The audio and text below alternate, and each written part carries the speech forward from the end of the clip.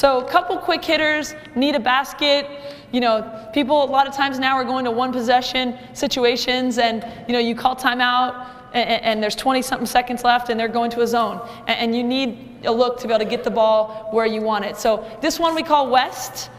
The first couple are going to be, to me, you always put your finisher and your shooter in conjunction with one another, so they have to make a decision. So West, this guy's going to be our best finisher, and this guy's going to be our best shooter. So in West, you pass to your shooter and pass back, just to shift the defense a little bit. If you were really in a time situation, if you took the ball out of bounds and there was 12 seconds, you could say, West, just get right into it, don't set it up. But as he passes and passes back, okay, now you're going to dribble over here. Immediately, you're running all the way through and you're the shooter, okay? You're screening, yep, you can step off a little bit. You're screening the middle of the zone, and you're coming through and screening, yep, the middle guy right here, yep. So let's get defense out just to show it. You're screening the middle zone, and you're screening the back wing on this side. Because, yep, the wing here, so you go ahead and screen that guy. The wing here is the one who has a decision to make. Does he run out here with the shooter, and then you're going to get a dunk behind it, or if he stays in, you're going to get a shot.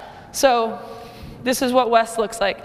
Yep, Dakari's going to dribble over, hit your shooter over here, you pass back, and immediately you're busting your tail to that corner. Yep, you're screening the middle of the zone, you're screening the back right here, yep, and you're coming right behind the zone. Yep, and you can hit him right here. If you make eye contact with him here, you can hit him on this side, and it's like a dunk, a lob, or you're getting to this side, and you're finishing with your left hand. Okay, let's do that one full speed, and let's say you've got him, so you're going to run out with the shooter at least a little bit.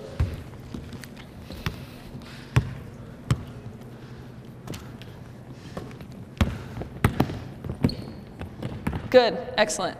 Good. So obviously Dakari seems pretty comfortable with his left hand here. Something to think about, you know, if your point guard's a better passer with their right hand, you would want to start it on the other side, because you've got to be able to make that read, okay? Now let's just do it one more time, and you're like, oh, I know this play is coming. I'm going to sit all the way in, and you can either knock down a shot, or once you catch it, if he flies out at you, you can hit your scorer on a post-up.